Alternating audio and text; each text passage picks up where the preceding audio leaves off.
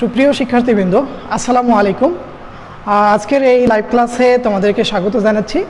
আমি মোহাম্মদ জাকিরুল ইসলাম, প্রভাষক রসায়ন, সৈয়দপুর সরকারি কারিগরি কলেজ, নীলফামারী হতে। তোমরা যারা এই মুহূর্তে আমার এই ক্লাসটি দেখতেছো, তোমাদেরকে সবাইকে স্বাগত জানাচ্ছি আজকের আমার এই ক্লাসে। আজকে আমাদের রসায়ন প্রথম পত্রের তৃতীয় অধ্যায়ের আমরা 3 নম্বর লেকচার আজকে আমরা দেখব। তো আজকের আমাদের আজকের বিষয় হলো ডি ব্লক মৌলের বৈশিষ্ট্য। তো আজকের এইখানে এই অধ্যায়ে ডি ব্লক মৌলের বৈশিষ্ট্য এটি খুবই গুরুত্বপূর্ণ। এটি আমাদের এইচএসসি সিলেবাসে দেখা যায় যে প্রতি বছর এখান থেকে একটি সেট প্রশ্ন অবশ্যই আসে। তো এটা খুবই গুরুত্বপূর্ণ আমাদের জন্য, আমরা দেখব। তো তোমরা আমার সঙ্গে যুক্ত হয়েছো কি না তোমরা একটু কমেন্টের মাধ্যমে জানাই দাও। আর তোমরা, হ্যাঁ আমি দেখছি অলরেডি তোমরা অনেকে আমার সঙ্গে যুক্ত হয়েছো। তো আসলে কে কোথা থেকে যুক্ত হচ্ছ, একটু কে কোন কলেজ থেকে পড়াশোনা করছো তোমরা তোমার কমেন্টের মাধ্যমে জানাই দাও। মোহাম্মদ ওয়ালিউল্লাহ, ওয়ালাইকুম আসসালাম। তারপরে অনেকেই সালাম জানাইছে, ধন্যবাদ। অনামিকা দাস, স্যার আদাব, কেমন আছেন? হ্যাঁ আদাব, হ্যাঁ আলহামদুলিল্লাহ আমি খুব ভালো আছি, তোমাদের দোয়ায় খুব ভালো আছি আলহামদুলিল্লাহ। আশা করি তোমরা সবাই ভালো আছো। তো আজকের লেকচারে আমি তোমাদেরকে স্বাগত জানাচ্ছি। ময়নুল ইসলাম আপন, সুন্দর হয়েছে স্যার। রাজুর বাজার কলেজিয়েট স্কুল, নেত্রকোনা সদর, ধন্যবাদ ধন্যবাদ। তোমরা অনেকেই আমার সঙ্গে যুক্ত হচ্ছ, খুব ভালো লাগছে যে তোমাদেরকে দেখতে পেয়ে। আসলে একটু বলে রাখি যে তোমরা আসলে আমার কিছু কিছু আছো স্টুডেন্ট যারা টপ ফ্যান, এরা আমার সঙ্গে প্রতিদিনই যুক্ত হয়। আল পারভেজ কক্সবাজার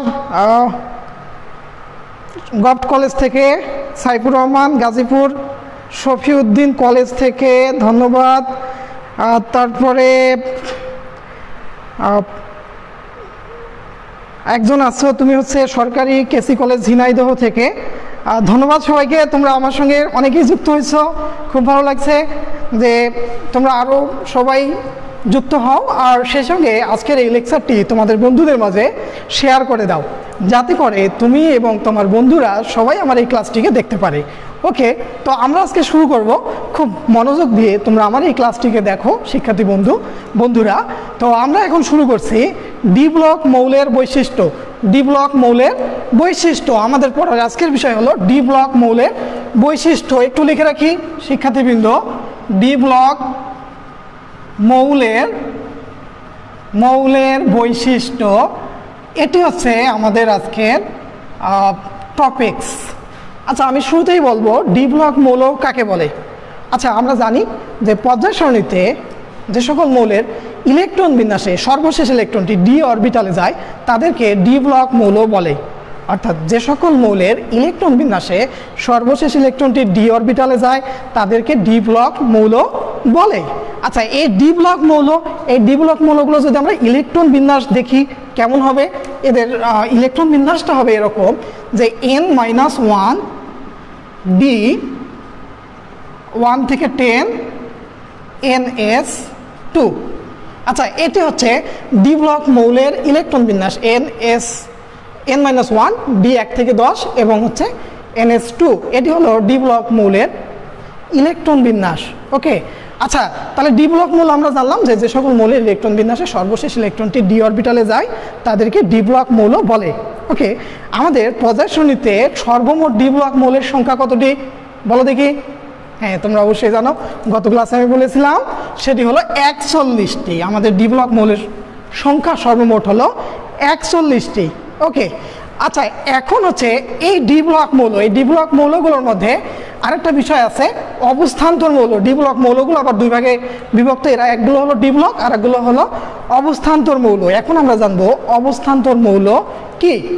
আচ্ছা, অবস্থান্তর মৌল হলো যে সকল ডি ব্লক মৌলের সুস্থিত আয়নের ইলেকট্রন বিন্যাসে ডি অরবিটাল আংশিকভাবে পূর্ণ থাকে তাদেরকে অবস্থান্তর মৌল বলে।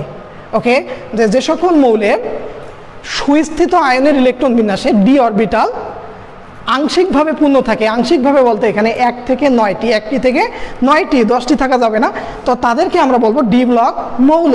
আচ্ছা এখন অবস্থান্তর মৌল। আচ্ছা এখন একটু লক্ষ্য করো যে অবস্থান্তর মৌল এবং ডি ব্লক মৌল এদের মধ্যে একটু পার্থক্য কী এবং কারা অবস্থান্তর মৌল হতে পারে। আচ্ছা আমরা একটু লক্ষ্য করি যে এখানে একটা ইলেকট্রন বিন্যাস লিখবো স্ক্যান্ডিয়াম 21। তো এর ইলেকট্রন বিন্যাস যদি আমি লিখি, আমি একটু আর্গন পর্যন্ত এখানে বললাম, আর্গন পর্যন্ত আছে, ওকে। তারপর হচ্ছে 4s2 3d1। তো এটি হলো স্ক্যান্ডিয়ামের ইলেকট্রন বিন্যাস, ওকে। তো এখন বিষয় হলো দেখো এটার ইলেকট্রন বিন্যাসের সর্বশেষ ইলেকট্রনটা ডি অরবিটালে প্রবেশ করেছে, তাহলে এই স্ক্যান্ডিয়াম এটি একটি ডি ব্লক মৌল, ওকে। এখন হলো যদি আমরা এটা সুস্থিত ইলেকট্রন বিন্যাস বলি, স্ক্যান্ডিয়ামের সুস্থিত আয়ন স্ক্যান্ডিয়াম 3+ আয়ন তৈরি করে। তো স্ক্যান্ডিয়াম এখানে 3+-এর ক্ষেত্রে যদি আমরা ইলেকট্রন বিন্যাস দেখি যে আমাদের ইলেকট্রন বিন্যাসে ইলেকট্রন সর্বশেষ সবার আগে এস অরবিটাল সর্ববহিষ্ঠ স্তর থেকে আগে ইলেকট্রন চলে যায়। তো 4s থেকে দুইটা ইলেকট্রন যাবে, যদি 3টা ইলেকট্রন যায় 4s থেকে 2টি এবং 3d থেকে 1টি ইলেকট্রন চলে যাবে।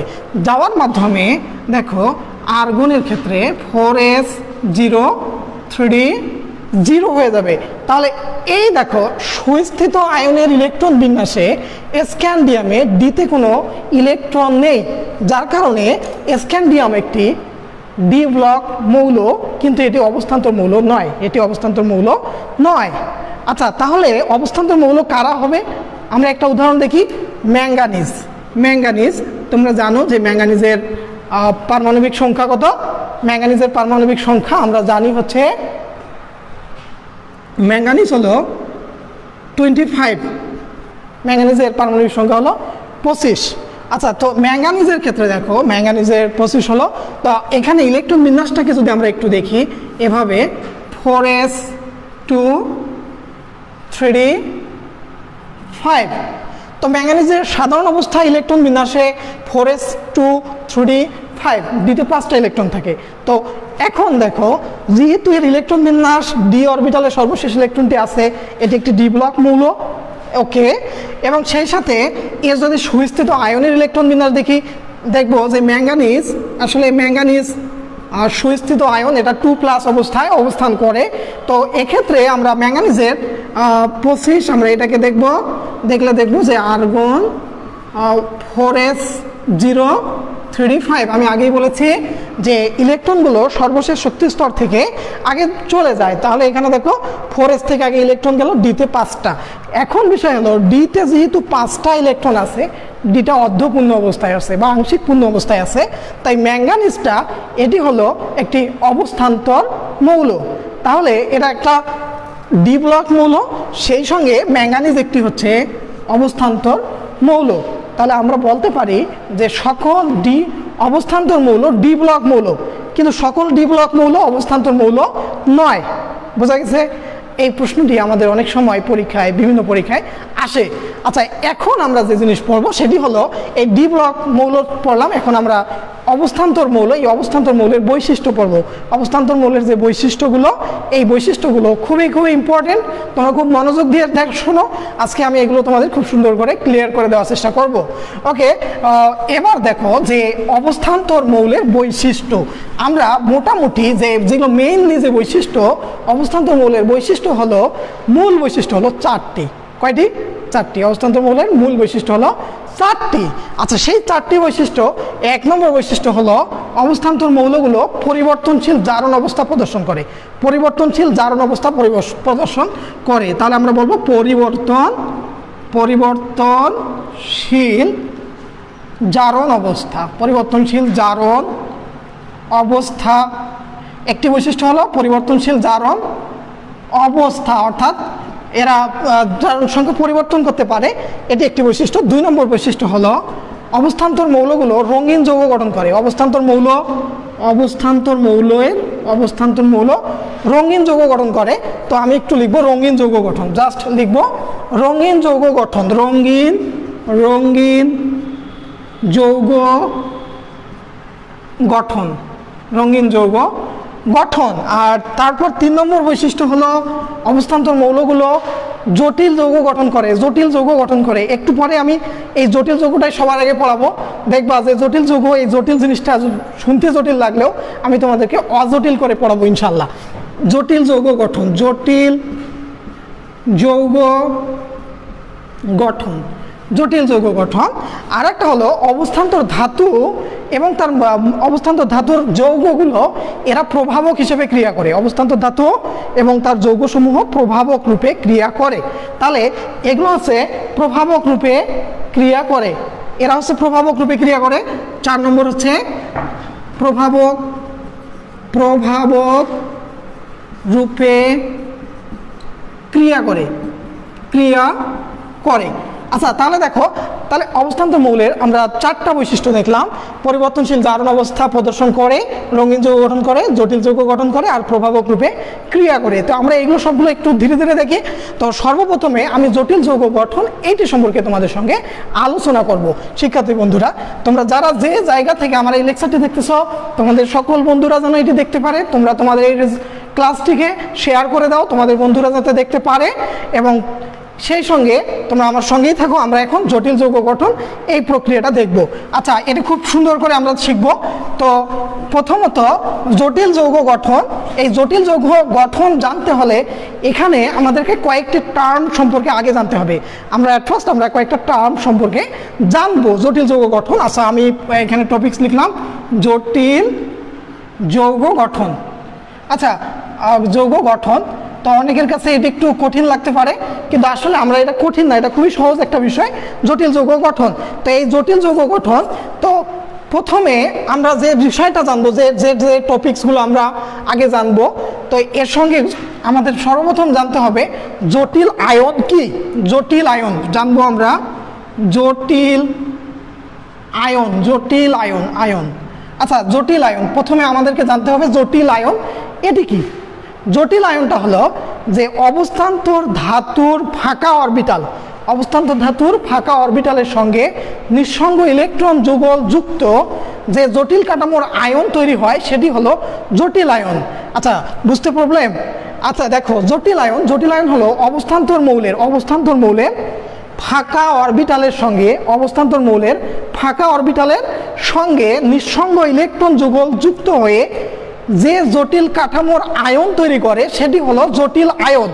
আচ্ছা, একটু লক্ষ্য করো যে FeCN6 আচ্ছা, আমরা এটাকে আমরা পটাশিয়াম ফেরোসায়ানাইড, আমরা হচ্ছে যে প্রথম পত্রের 2য় অধ্যায়ে আমরা হচ্ছে জিঙ্ক শনাক্তকরণে বা আয়রন শনাক্তকরণে একটা রিয়াজেন্ট ব্যবহার করেছিলাম, পটাশিয়াম ফেরোসায়ানাইড। তো ওইখান থেকে ফেরোসায়ানের এই আয়ন, এটা একটা জটিল আয়ন। আচ্ছা, তারপরে দেখো যে এর সঙ্গে যদি আমরা দেখি কপার, টেট্রাইমিন কপার, NH3 4 2+, তো এটি হলো জটিল আয়ন। তাহলে এই জটিল আয়ন আমরা একটু পরে আমরা বুঝবো। তো জটিল আয়নটা হলো যে এক অবস্থান্তর মৌলের ফাঁকা অরবিটালের সঙ্গে লিগ্যান্ড অর্থাৎ নিঃসঙ্গ জোড় ইলেকট্রন যুক্ত হয়ে যে জটিল কাঠামোর আয়ন তৈরি করে সেটি হলো জটিল আয়ন। তো এই জটিল আয়নগুলোকে আসলে এরকম থার্ড ব্র্যাকেট দ্বারা প্রকাশ করা হয়। তো এবার আমরা দেখব জটিল যৌগ কাকে বলে। তো জটিল যৌগ, জটিল যৌগ এটা একটু বুঝাবো যে জটিল যৌগ, জটিল যৌগটা হলো খুবই সহজ, যে জটিল আয়ন যুক্ত যৌগ সমূহ তাদেরকে জটিল যৌগ বলে, জটিল আয়ন যুক্ত যৌগ সমূহকে জটিল যৌগ বলে। আচ্ছা, জটিল আয়ন যুক্ত, দেখো এটা একটা জটিল আয়ন, এর সঙ্গে যদি আমরা K4 FeCN6 বলি, FeCN6, তাহলে দেখো এই আয়নটার সঙ্গে পটাশিয়াম যুক্ত হলো, হওয়ার মাধ্যমে যে জটিল যৌগটা তৈরি হলো সেই যৌগটাই হলো জটিল যৌগ। ওকে, ক্লিয়ার? তাহলে জটিল যৌগ হলো জটিল আয়ন যুক্ত যৌগকেই জটিল যৌগ বলে। আচ্ছা, তাহলে এটা একটা জটিল যৌগ। আবার যদি আমরা এটা দেখি Cu NH3 সালফেট SO4, এটা টেট্রাইমিন কপার সালফেট, টেট্রাইমিন কপার সালফেট, এটা টেট্রাইমিন কপার সালফেট, এটাও একটি জটিল যৌগ। আমরা সোয়েটজার বিকারক, তোমরা সোয়েটজার বিকারক নাম শুনে থাকবা, বা তোমরা যখন এডমিশন টেস্ট দিবা তখন অনেক সময় আসে নিচের কোনটি সোয়েটজার বিকারক। এই যৌগটার নাম হলো সোয়েটজার বিকারক, টেট্রাইমিন কপার সালফেট। এটি হচ্ছে বিভিন্ন রেয়ন শিল্পে দ্রাবক রূপে ব্যবহার করা হয়। তো যাই হোক, আমাদের বিষয় হলো এটা, এইগুলো হলো জটিল আয়নের সঙ্গে যে যৌগ তৈরি হবে তারাই হবে জটিল যৌগ, জটিল যৌগ। আচ্ছা, এরপরে দেখো আমরা জটিল যৌগ জটিল আয়ন বুঝলাম, এখন আমরা বুঝবো লিগ্যান্ড। লিগ্যান্ড কি? লিগ্যান্ড কি? আচ্ছা, আমরা যদি এইটাকে একটু, আমি এটাকে যদি এভাবে লিখি, এই যে Fe, আচ্ছা এটাকে যদি আমি এভাবে একটু দেখাই, দেখো যে এই যৌগটা একটু লক্ষ্য করো ডিয়ার, Cn মাইনাস, এভাবে যদি আমি একটু লক্ষ্য করো, এটাকে আমি এভাবে লিখতে পারি। তো কেন পারি আমি একটু পরেই বুঝাচ্ছি এই জিনিসটা। তাই আমি এটাকে এভাবে লিখতে পারি, যে এটাকে আমি এভাবে লিখলাম, দেখো এটা এভাবে লিখলাম। তো এখন দেখো, এখন হচ্ছে যে এই যৌগটা আমি এভাবে লিখলাম, তো এখানে এখানে দেখো যে এইগুলো, এই সায়ানাইড এই যৌগগুলোর এক জোড়া করে মুক্ত জোড় ইলেকট্রন থাকে, এদের এক জোড়া করে মুক্ত জোড় ইলেকট্রন থাকে, এদের এক জোড়া করে মুক্ত জোড় ইলেকট্রন থাকে।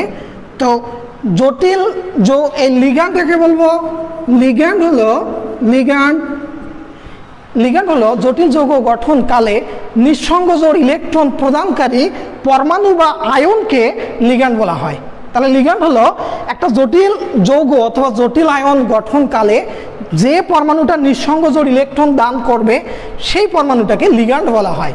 আচ্ছা, এই যৌগ গঠনকালে এই যে সায়ানাইড এক জোড়া করে ইলেকট্রন এই আয়রনকে সরবরাহ করছে, এক্ষেত্রে সন্নিবেশ সমযোজী বন্ধনের মাধ্যমে আয়রনকে ইলেকট্রন সরবরাহ করছে, যার কারণে এই সায়ানাইডটা হলো লিগ্যান্ড। ওকে, তাহলে লিগ্যান্ড আমরা বুঝছি যে জটিল যৌগ গঠনকালে যে পরমাণু বা আয়ন নিঃসঙ্গ জোড় ইলেকট্রন সরবরাহ করবে তারাই হলো লিগ্যান্ড। তাহলে এটি হচ্ছে সায়ানাইড হলো একটি লিগ্যান্ড। ঠিক এইভাবে কতগুলো আমরা লিগ্যান্ডের উদাহরণ লিখব, যেমন ক্লোরিন এক জোড়া ইলেকট্রন দান করতে পারে, এটা একটা লিগ্যান্ড। পানি H2O, পানি দুই জোড়া মুক্ত জোড় ইলেকট্রন বিদ্যমান থাকে, দুই জোড়া ইলেকট্রন দান করতে পারে, এটি একটি লিগ্যান্ড। তারপরে হচ্ছে NH2, NH3, অ্যামোনিয়া এক জোড়া ইলেকট্রন দান করতে পারে, এটিও একটি লিগ্যান্ড। ওকে, তারপরে দেখো যে এটি হলো লিগ্যান্ড। তারপরে আরও আছে যে যত হ্যালাইডগুলো আছে এরাও এক জোড়া করে ইলেকট্রন দান করে, লিগ্যান্ড। এখন বিষয় হলো এই লিগ্যান্ডগুলো দুই ধরনের হয়, মানে কয়েক প্রকারের হতে পারে। যদি কোনো যৌগ এক জোড়া ইলেকট্রন দান করে তাদেরকে হলো মনোডেন্টেড লিগ্যান্ড বলে। যদি কোনো লিগ্যান্ড এক জোড়া ইলেকট্রন দান করে তাহলে তাদেরকে বলে মনোডেন্টেড লিগ্যান্ড। আর কোনো লিগ্যান্ড যদি দুই জোড়া ইলেকট্রন দান করে, যেমন এইগুলো হচ্ছে মনোডেন্টেড লিগ্যান্ড। আর যদি কোনো পরমাণু একসঙ্গে দুই জোড়া ইলেকট্রন, দেখো এখানে দুই জোড়া করে ইলেকট্রন আছে, যে বিক্রিয়াকালে যদি দুই জোড়া ইলেকট্রন দান করে তাদেরকে বাইডেন্টেড লিগ্যান্ড বলা হয়। বাইডেন্টেড, তাহলে এটি একটি বাইডেন্টেড লিগ্যান্ড। আমি যদি আরেকটা উদাহরণ লিখি বাইডেন্টেড লিগ্যান্ডের, দেখো যে NH2 CH2 NH2, এই যৌগটার নাম হলো ইথিলিন ডাইএমিন। এই যৌগটাতে দুই জোড়া মুক্ত জোড় ইলেকট্রন আছে, এই যে এক জোড়া, তাই এটা যৌগ গঠনকালে একটা যৌগ দুই জোড়া ইলেকট্রন সরবরাহ করতে পারবে, তাই এই লিগ্যান্ডটাকে বলা হবে বাইডেন্টেড লিগ্যান্ড। এভাবে তিন জোড়া দান করলে ট্রাইডেন্টেড লিগ্যান্ড, ছয় জোড়া দান করলে হেক্সাডেন্টেড লিগ্যান্ড, যেটার উদাহরণ হলো EDTA। হ্যাঁ, তোমরা ইথিলিন ডাইমিন টেট্রাএসিটেট আর কি, এটা হলো ছয়টা ইলেকট্রন, ছয় জোড়া ইলেকট্রন সরবরাহ করতে পারে, যেটাকে আমরা হেক্সাডেন্টেড লিগ্যান্ড বলি। তাই মোটামুটি তোমরা এখন পর্যন্ত আমরা বুঝছি জটিল আয়ন, জটিল যৌগ এবং লিগ্যান্ড কাকে বলে, এটা আমরা বুঝে গেছি। ওকে, একটু তোমাদের কমেন্টগুলো দেখি যে কে কি অবস্থা। আচ্ছা, একজন মোহাম্মদ আব্দুর রহমান, জটিল আয়নে কি শুধুমাত্র যৌগমূলকের ক্ষেত্রে, জটিল আয়ন কি শুধুমাত্র যৌগমূলকের ক্ষেত্রে প্রযোজ্য? আচ্ছা, তুমি বলছো যে জটিল আয়ন কি শুধুমাত্র যৌগমূলকের ক্ষেত্রে প্রযোজ্য। আসলে যৌগমূলকটা এখানে নয়, জটিল আয়ন আসলে জটিল যৌগের ক্ষেত্রে হয়ে থাকে, যৌগমূলকগুলো এক্ষেত্রে যৌগমূলক লিগ্যান্ড হিসেবে কাজ করতে পারে, বাট এই যৌগমূলকগুলো কখনো তোমার এই জটিল যৌগ বা কমপ্লেক্স যৌগ নয়। ওকে, এরপরে আর কোনো কেউ আছো কি না? আচ্ছা আচ্ছা, এখানে সামজিদা নিশাত তুমি দুটা যৌগ লিখছো, এরা হচ্ছে জটিল যৌগ, ধন্যবাদ। হ্যাঁ ঠিক আছে তোমারটা। আর কোনো একজন লিখছে স্যার আপনি কি কি বারে ক্লাস নেন? আসলে আমি আপাতত যে ক্লাসগুলো নিচ্ছি বুধবারে করে আমার ক্লাসগুলো থাকে, বুধবার 2টায় করে ক্লাস থাকে। তো তোমরা আসলে ক্লাসগুলো যে রুটিনগুলো দেওয়া হয় ওই রুটিনগুলোতে একটু দেখে নিবা যে কবে ক্লাসগুলো থাকে। হ্যাঁ, তো ধন্যবাদ। তারপরে একজন বলছে জুবাইর স্যার রসায়ন তো মাথায় কিছু ঢোকে না। কেন বাবা, রসায়ন কেন ঢোকে না? রসায়ন সবচেয়ে বেশি সহজ একটা সাবজেক্ট রসায়ন, কেন ঢুকবে না? হ্যাঁ, পড়াশোনা করলে ইনশাল্লাহ ঢুকবে, কোনো সমস্যা নাই। শোনো, একটা বিষয় বলি যে সবচেয়ে বড় কথা হচ্ছে রসায়নটা যতটা কঠিন তার চেয়ে তুমি যত সহজ মনে করবা ঠিক ততটাই সহজ রসায়ন। তো তুমি যদি রসায়নটাকে মনে করো যে সবচেয়ে একটা সহজ সাবজেক্ট, তাহলে তোমার পড়া অনেক অংশে কমে যাবে, তুমি খুব সহজে রসায়নটা পারবা। আর একটা বিষয় হলো আমাদের যে স্টুডেন্টগুলো অ্যাডমিশন টেস্ট বা মেডিকেল বুয়েটে যারা চান্স পায়, যারা ভালো স্টুডেন্ট, তাদের সবার কাছে রসায়নটা হলো সবচেয়ে প্রিয় সাবজেক্ট। এবং এটাও হলো অনেস্টলি সেইং যে অ্যাডমিশন টেস্টে সবচেয়ে যেখানে ভালো করা যায় সেটা হলো রসায়নে। তুমি ফিজিক্স যতই পড়ো না কেন, তুমি হয়তো বা ফিজিক্সে ফুল মার্কস নাও পেতে পারো, কিন্তু অ্যাডমিশন টেস্টে তুমি যদি কেমিস্ট্রি একটু ভালো দিয়ে পড়ো তুমি ফুল মার্কস পেতে পারো। মেডিকেল ভর্তি পরীক্ষায় 25টির মধ্যে তুমি ইজিলি 23টি নৈমিত্তিক তুমি কেমিস্ট্রি থেকে কারেক্ট করতে পারবা, কিন্তু ফিজিক্সে বলো বায়োলজিতে বলো যেটা হয়তো বা এত সংখ্যা নাও হতে পারে। অতএব শিক্ষার্থী বন্ধুরা কেমিস্ট্রিকে ভয় করো না, কেমিস্ট্রিকে জয় করো। ওকে, তো আমরা এখন দেখো লিগ্যান্ড পড়লাম, এখন আমরা আসবো যে জটিল আর জটিল যৌগ জটিল আয়ন লিগ্যান্ড আমরা পড়ছি। এখন আমরা পড়বো যে সন্নিবেশন সংখ্যা কাকে বলে। সন্নিবেশ সংখ্যা, সন্নিবেশ সংখ্যা, সন্নিবেশ সংখ্যা, সন্নিবেশ সংখ্যা, সন্নিবেশ সংখ্যা। আচ্ছা, সন্নিবেশ সংখ্যা বা কোঅর্ডিনেশন নাম্বার, সন্নিবেশ সংখ্যা বা কোঅর্ডিনেশন নাম্বার। এখন হচ্ছে কোঅর্ডিনেশন নাম্বার হলো যে একটা জটিল যৌগ গঠনকালে একটি জটিল যৌগ গঠনকালে একটি জটিল যৌগ গঠনকালে যত লিগ্যান্ড যত জোড়া নিঃসঙ্গ ইলেকট্রন জোড় সরবরাহ করে সেটি হলো ওই যৌগের কোঅর্ডিনেশন নাম্বার। ওকে, একটি জটিল যৌগ গঠনকালে একটি জটিল যৌগ গঠনকালে লিগ্যান্ড যত জোড়া ইলেকট্রন সরবরাহ করে সেটি ওই যৌগের কোঅর্ডিনেশন নাম্বার। ওকে, তো এখানে দেখো এই যে এইটা দেখো, এখানে হেক্সা সায়ানোফেরেট, এই আয়নের মধ্যে দেখো সায়ানাইড এখানে 1 2 3 4 5 6 জোড়া ইলেকট্রন কেন্দ্রীয় পরমাণুকে সরবরাহ করছে, অর্থাৎ আয়রনকে 6 জোড়া ইলেকট্রন সরবরাহ করছে, যার কারণে এই যৌগটি অর্থাৎ এই জটিল যৌগটি এর সন্নিবেশন সংখ্যা হলো 6।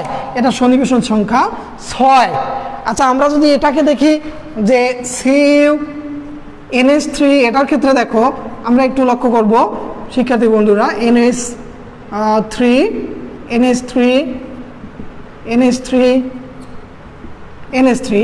তো এই যৌগটাতে দেখো যে এখানে লিগ্যান্ড টোটাল 4 জোড়া, এখানে দেখো টোটাল 4 জোড়া ইলেকট্রন সরবরাহ করছে, 4টা অ্যামোনিয়া 4 জোড়া ইলেকট্রন সরবরাহ করছে, যার কারণে এই কপার কেন্দ্রীয় পরমাণু কপার বা এই যৌগে এই জটিল যৌগটাতে কপারের সন্নিবেশন সংখ্যা হলো 4। যত জোড়া ইলেকট্রন সরবরাহ করবে সেটি তার হলো সন্নিবেশন সংখ্যা। আর আরেকটা হলো কেন্দ্রীয় পরমাণু। কি কেন্দ্রীয় পরমাণু? এখানে আরেকটা বিষয় শিখবো, কেন্দ্রীয় পরমাণু। কেন্দ্রীয় পরমাণু, কেন্দ্রীয় পরমাণু, কেন্দ্রীয় পরমাণু হলো যে একটি জটিল যৌগের মধ্যে যে পরমাণুটি নিঃসঙ্গ জোড় ইলেকট্রনগুলো সরবরাহ করে, মানে নিঃসঙ্গ জোড় ইলেকট্রনগুলো গ্রহণ করে, সেটি হলো কেন্দ্রীয় পরমাণু। এই যৌগগুলোতে দেখো যে এই যে আয়রন এটা হলো ইলেকট্রনগুলো এখানে এই যে মুক্তজোড় ইলেকট্রনগুলো গ্রহণ করতেছে, এখানে কপার মুক্তজোড় ইলেকট্রন গ্রহণ করছে। তো এই যৌগে আয়রন, এই যৌগে কপার, এরা হলো কেন্দ্রীয় পরমাণু। ক্লিয়ার? এরা হবে কেন্দ্রীয় পরমাণু। আচ্ছা, এখন হচ্ছে এই হলো আমাদের বিষয়। এখন আমরা দেখব জটিল যৌগ গঠন, খুব ইম্পর্টেন্ট, এটা কিভাবে গঠন হয়, জটিল যৌগগুলোর গঠন কিভাবে হয়ে থাকে আমরা এখন সেই জিনিসটা দেখব। শিক্ষার্থী বন্ধুরা তোমরা আমার সঙ্গে আসো, তোমরা দেখতে থাকো যে আমরা কিভাবে জটিল যৌগ গঠনটাকে দেখব, শিখব। তো জটিল যৌগ গঠন এবার দেখব আমরা জটিল যৌগ গঠন প্রক্রিয়া। প্রথমে আমি দেখাবো এই হচ্ছে যে FeCN6 এই যৌগটার গঠনের গঠনটা কি হবে। তো একটু মনে রাখবা যে যখন কোনো জটিল যৌগের আমরা গঠন দেখব, জটিল যৌগের গঠনের কালে আমাদেরকে প্রথমে ওই কেন্দ্রীয় পরমাণুটার জারণ সংখ্যা কত সেটা বের করে নিতে হবে। প্রথম কাজ ওই যৌগে কেন্দ্রীয় পরমাণুর জারণ সংখ্যা কত সেটা আগে নির্ণয় করে নিতে হবে। আচ্ছা এখানে দেখো যে এই যৌগে আয়রনের জারণ সংখ্যা কত, এখানে জারণ সংখ্যা যদি আমরা বের করি, দেখো যদি এটাকে এক্স ধরি, x প্লাস -1 গুণন 6 সমান -4, অতএব x সমান +2, অর্থাৎ আয়রনের জারণ সংখ্যা, এই যৌগে আয়রনের জারণ সংখ্যা হলো +2। আমাদের প্রথম কাজ হবে ওই যৌগটার জারণ সংখ্যা বের করে নেওয়া। ওকে, আমরা পাইলাম +2। তো আমরা প্রথমে যেটা করব যে ওই কেন্দ্রীয় পরমাণুটার আয়নটার ইলেকট্রন বিন্যাসটাকে লিখে ফেলবো। ওকে, আমরা হলো আয়নটার ইলেকট্রন বিন্যাসটাকে লিখে ফেলবো। আচ্ছা এখানে আয়রন 2+, আয়রন 2+, তো এর ইলেকট্রন বিন্যাস, আয়রনের আমরা জানি যে 26 পারমাণবিক সংখ্যা, তো এটার ইলেকট্রন বিন্যাস হবে, আমি যদি একটু এভাবে লিখি, আর্গন, এভাবে আর্গন, তারপরে 4s0 3d6, এটি হলো আমাদের আর্গনের এই আয়রনের ইলেকট্রন বিন্যাস। তো এখন হলো আমরা যদি এই জিনিসটাকে, আমরা যদি এটাকে একটু যদি আমরা হচ্ছে যে হুন্ডের নীতিতে অনুযায়ী বক্স পদ্ধতিতে এটা ইলেকট্রন বিন্যাসটা করি, আমরা এখন এটাকে বক্স পদ্ধতিতে দেখাবো যে আয়রন Fe2+, আমাদের প্রথম স্টেপ হলো ওই আয়নটার জারণ সংখ্যা আমরা এটাকে লিখে ফেলবো। এটা হচ্ছে আগে ইলেকট্রন বিন্যাসটাকে এভাবে লিখবো, লেখার পরে বক্স পদ্ধতিতে আমরা ইলেকট্রন বিন্যাসটাকে লিখবো। আচ্ছা আমি আর্গনটাকে বাদ দিয়ে লিখছি। এখানে দেখো যে এখানে যেটা যে শক্তি স্তরটা কম সেটাকে আগে লিখবো, এখানে ডি অরবিটাল আছে, তো আমরা এখানে ডিটাকে এখানে লিখে ফেলবো। এরকম দেখো কয়টা আছে, এখানে ডি আছে, এখানে হচ্ছে 6টা ইলেকট্রন আছে। তো 6টা ইলেকট্রনকে আমরা জানি হুন্ডের নীতি অনুসারে ইলেকট্রন প্রথমে অযুগ্ম অবস্থায় প্রবেশ করে, তারপরে এই যে আমার যুগ্ম অবস্থা, পরবর্তীতে এসে যুগ্ম অবস্থা গ্রহণ করে। তো এই দেখো এটা হলো, তারপর 4s, এখানে তাহলে এটা আমাদের 3d, আমি একটু উপরে লিখলাম 3d, তারপর হচ্ছে এটা হচ্ছে 4s। আচ্ছা আমরা জানি যে 4s 4p এই অরবিটালগুলো এক পাশে ফাঁকা অবস্থায় আছে, এটা হলো 4p অরবিটাল, তাহলে এগুলো হলো ফাঁকা অবস্থায় আছে। ওকে, আচ্ছা এখন আমরা একটু আগে বলেছিলাম যে লিগ্যান্ড হলো জটিল যৌগ গঠনকালে যে পরমাণুগুলো মুক্তজোড় ইলেকট্রন সরবরাহ করে তারা হলো লিগ্যান্ড।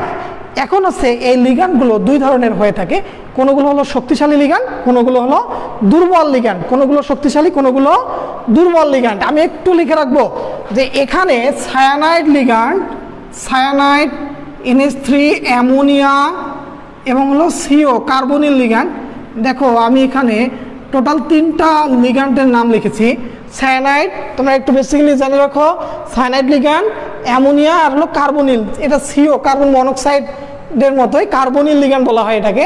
তো এই যে এই 3টা লিগ্যান্ড হলো, এরা হলো শক্তিশালী লিগ্যান্ড, এরা শক্তিশালী লিগ্যান্ড, শক্তিশালী লিগ্যান্ড, এগুলো হলো শক্তিশালী লিগ্যান্ড। এখন বিষয় হলো যদি কোনো যৌগের মধ্যে, জটিল যৌগের মধ্যে কোনো শক্তিশালী লিগ্যান্ড উপস্থিত থাকে, তাহলে ওই শক্তিশালী লিগ্যান্ডগুলো ডি অরবিটালের যে বিজোড় ইলেকট্রন আছে এই বিজোড় ইলেকট্রনগুলোকে বল প্রয়োগ করে, ফোর্স প্রয়োগ করার কারণে বিজোড় ইলেকট্রনগুলো জোড় অবস্থা গ্রহণ করে। তো যেহেতু এই যৌগের মধ্যে সায়ানাইড লিগ্যান্ড বিদ্যমান, তো সায়ানাইড লিগ্যান্ড FeCN6 আছে 4-, তো এক্ষেত্রে এই সায়ানাইড লিগ্যান্ডটাতে, এই যে সায়ানাইড শক্তিশালী লিগ্যান্ড, এই দেখো এই 3টার মধ্যে একটা সায়ানাইড, এটি হচ্ছে শক্তিশালী লিগ্যান্ড। তো এই শক্তিশালী লিগ্যান্ডটা এখানে বল প্রয়োগ করবে, বল প্রয়োগ করার কারণে এই যে ডি অরবিটাল আছে, এখানে ডি অরবিটাল, এই ডি অরবিটালের বিজোড় ইলেকট্রনগুলো জোড় অবস্থা গ্রহণ করবে। তো এদের ক্ষেত্রে এমনিতে একটা জোড় আছে, এই ইলেকট্রনটা এখানে চলে আসবে, পরের ইলেকট্রনটা এই অবস্থায় চলে আসবে, এখানে চলে আসবে, এইভাবে চলে আসবে। ওকে, আর বাকি লিগ্যান্ড এই যে অরবিটালগুলো এইগুলো ফাঁকা হয়ে যাবে, এক্ষেত্রে এই অরবিটালগুলো ফাঁকা হয়ে যাবে। আর এপাশে দেখো যে 4s এবং 4p এইগুলো পরে ফাঁকা অরবিটাল না? হ্যাঁ, 4s 4p এই অরবিটালগুলো ফাঁকা অবস্থায় আছে। এখন হলো যে এই যে যখন এই যে অরবিটালগুলো ফাঁকা অরবিটাল থাকলো, এখন হচ্ছে এই সায়ানাইড, এই যে এই যৌগের মধ্যে 6টি সায়ানাইড আছে, 6টি সায়ানাইড লিগ্যান্ড আছে। তা আমরা জানি যে যৌগ গঠন করতে হলে যতটি পরমাণু থাকবে ঠিক ততটা আমাদের অরবিটাল প্রয়োজন হবে, ফাঁকা অরবিটাল প্রয়োজন হবে। তো জটিল যৌগের গঠনেই বলা হয়েছে যে অবস্থান্তর মৌলের ফাঁকা অরবিটালের সঙ্গে নিঃসঙ্গ ইলেকট্রনগুলো যুক্ত হয়ে জটিল যৌগ যে সন্নিবেশ সমযোজী বন্ধনের মাধ্যমে যুক্ত হয়ে যে জটিল যৌগ গঠন করবে।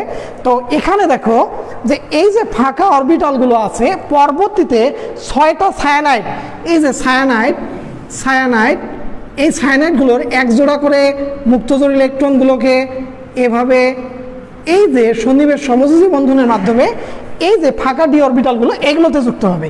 এখানে একটা সায়ানাইড এখানে যুক্ত হবে, এখানে সায়ানাইড এইগুলো এভাবে মুক্তজোড় ইলেকট্রনগুলো এই যে ফাঁকা ডি অরবিটালগুলোর মধ্যে দিবে। দেওয়ার মাধ্যমে এখানে আসলে দেখো যে এখানে দেখো এক ডি অরবিটালের 2টা, এস অরবিটাল একটা, 3টা পি অরবিটাল, টোটাল এখানে 6টা অরবিটাল ব্যবহার করছে।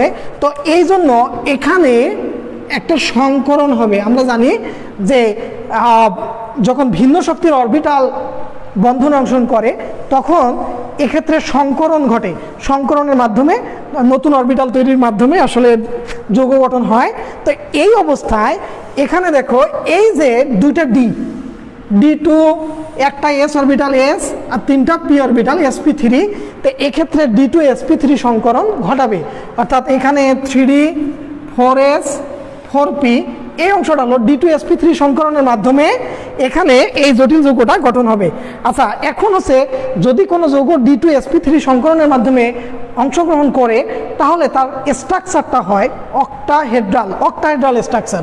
তাহলে এটার স্ট্রাকচারটা হবে অক্টাহেড্রাল। তাহলে এই অক্টাহেড্রাল স্ট্রাকচারটা হবে এরকম যে অষ্টতলকীয়, বাংলায় বলবো আমরা অষ্টতলকীয়।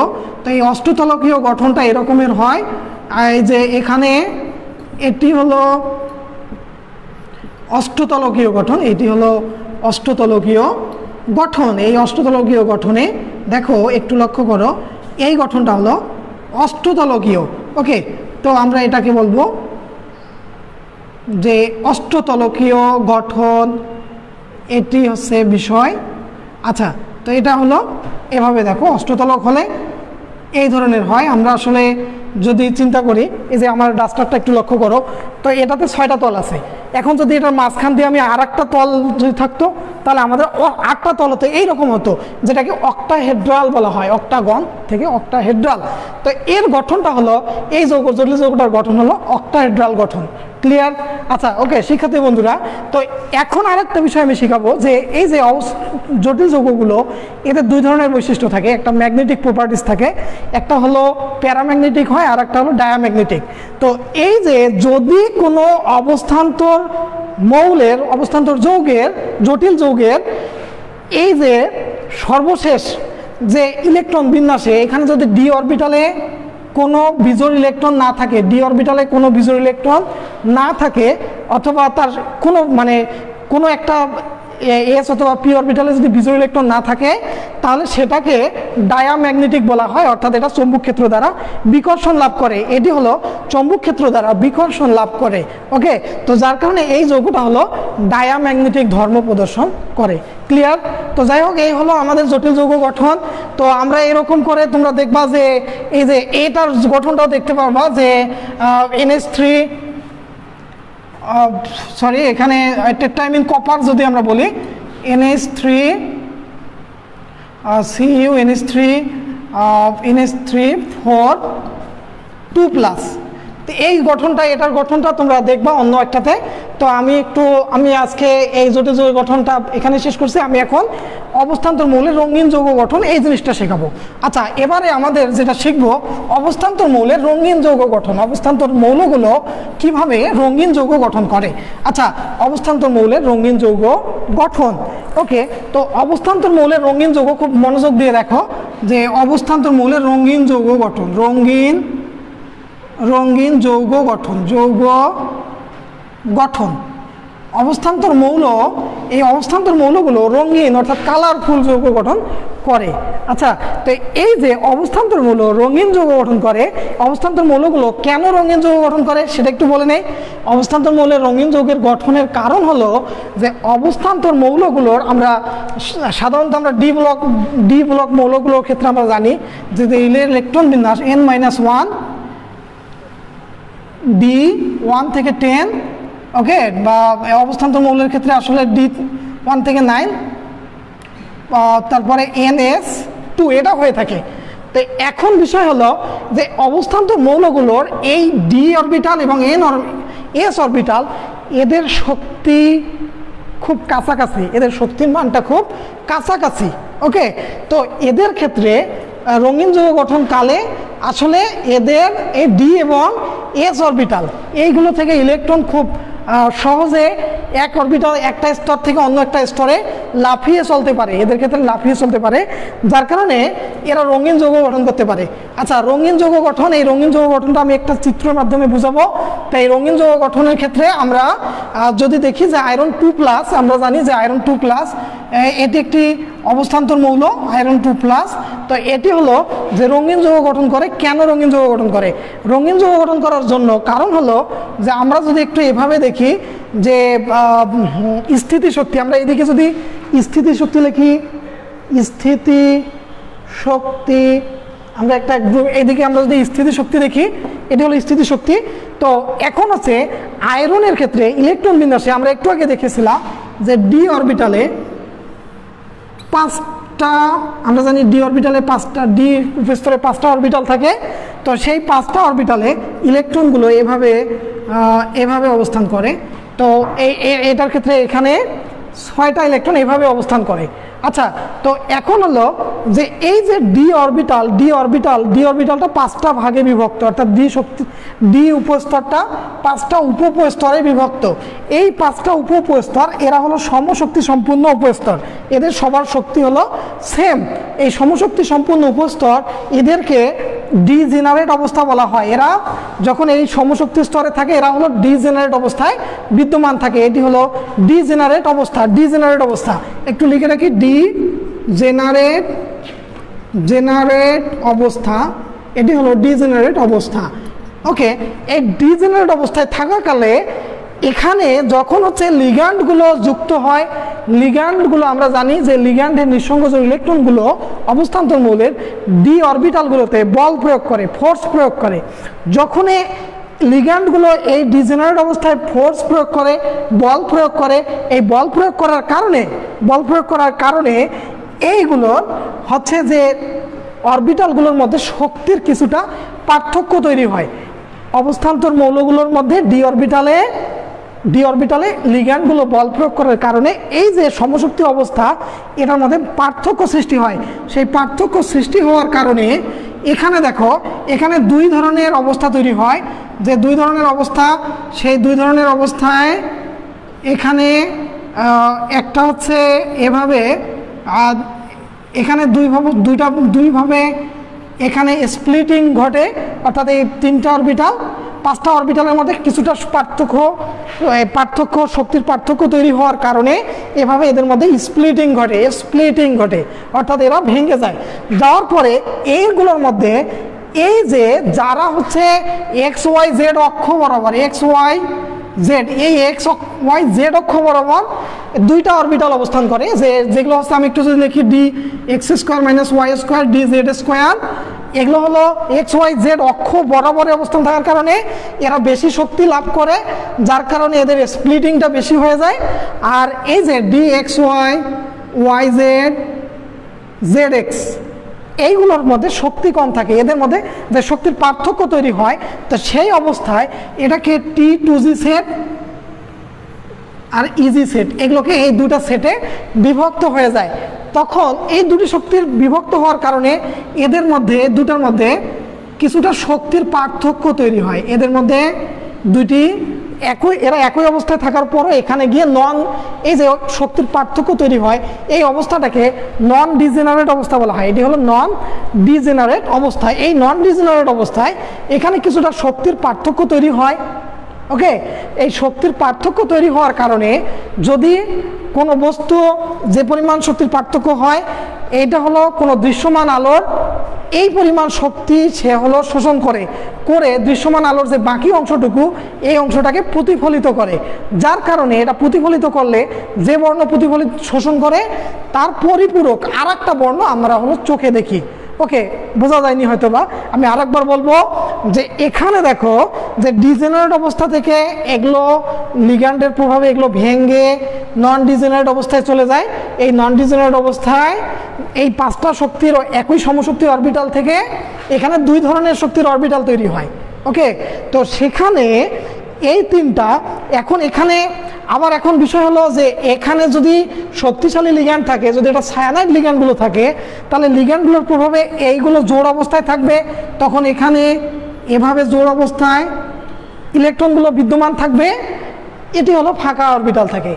এখন হলো এই অবস্থায় যদি এই যৌগের মধ্যে দৃশ্যমান আলো, আমরা জানি যার 400 থেকে 700 ন্যানোমিটার যার ওয়েভলেন্থ, 400 থেকে 700 ন্যানোমিটার যে সকল আলোর ওয়েভলেন্থ, সেগুলোকে দৃশ্যমান আলো বলা হয়। তো এই দৃশ্যমান আলোটা যখন হচ্ছে এই যৌগটার মধ্যে পড়ে, সেই যৌগটার এই যে দুটো মানে অরবিটালের মধ্যে যে শক্তির পার্থক্যটুকু তৈরি হয়, ঠিক সেই পরিমাণ শক্তি দৃশ্যমান আলো থেকে শোষণ করে নেয়, নিয়ে এই যে T2G সেট অর্থাৎ নিম্ন সেটের ইলেকট্রন, যে কোনো একটা ইলেকট্রন, এটা জোড় হোক অথবা বিজোড় ইলেকট্রন হোক, এটা লাফিয়ে এই যে ইজি সেটে এখানে চলে যায়। আর দৃশ্যমান আলোর যে অংশটুকু আমাদের হলো এই যৌগটা শোষণ করতে পারে না, সেটি প্রতিফলিত হয়ে আমাদের চোখে আসে।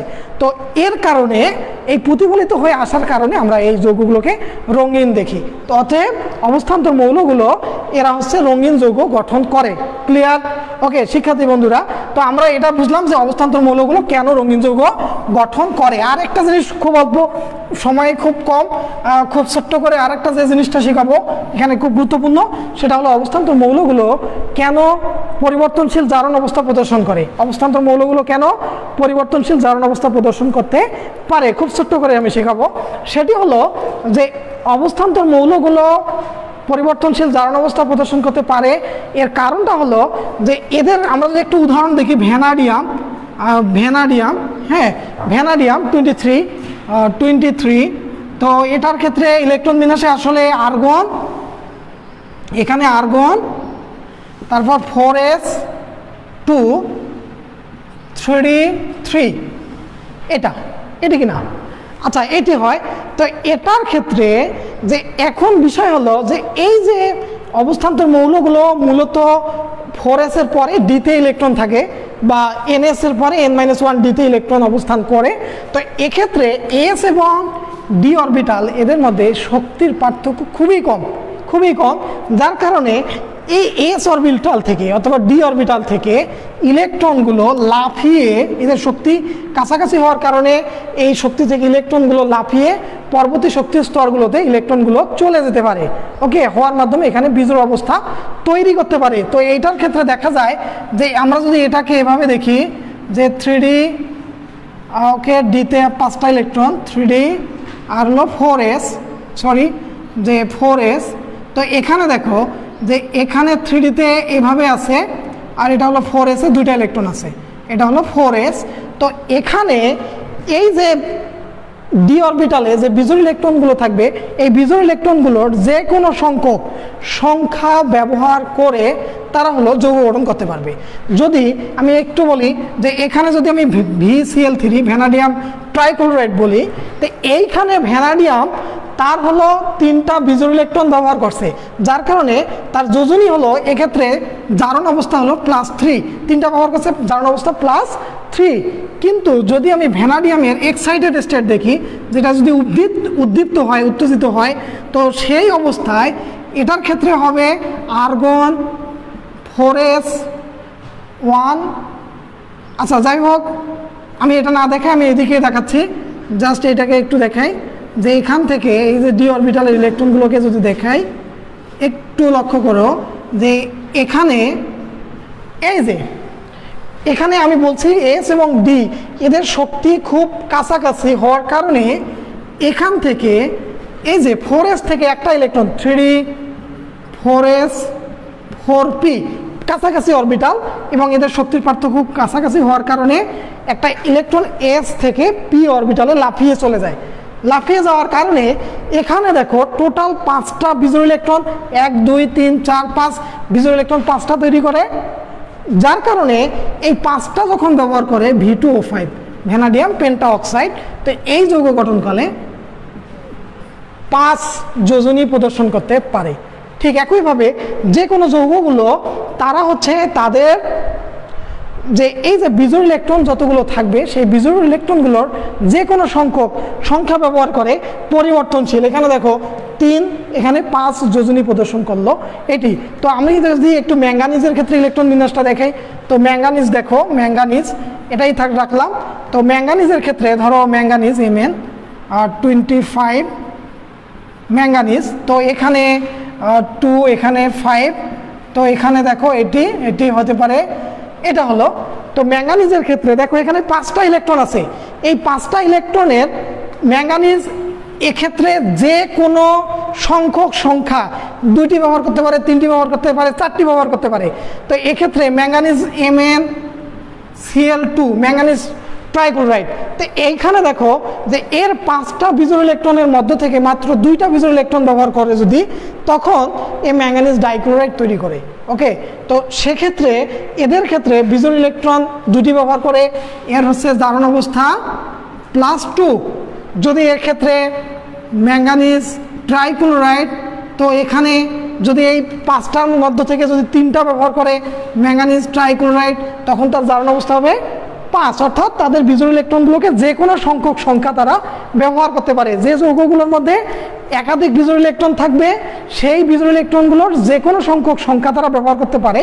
আর এই যেহেতু অবস্থান্তর মৌলগুলোর ডি অরবিটালে 5টা করে সর্বোচ্চ বিজোড় ইলেকট্রন থাকতে পারে, যার জন্য এরা সবসময় পরিবর্তনশীল জারণ অবস্থা প্রদর্শন করতে পারে। যদি আমি ম্যাঙ্গানিজ ডাইঅক্সাইড বলি, ম্যাঙ্গানিজ ডাইঅক্সাইড এক্ষেত্রে এর জারণ অবস্থা +4 হবে, এর জারণ অবস্থা +4।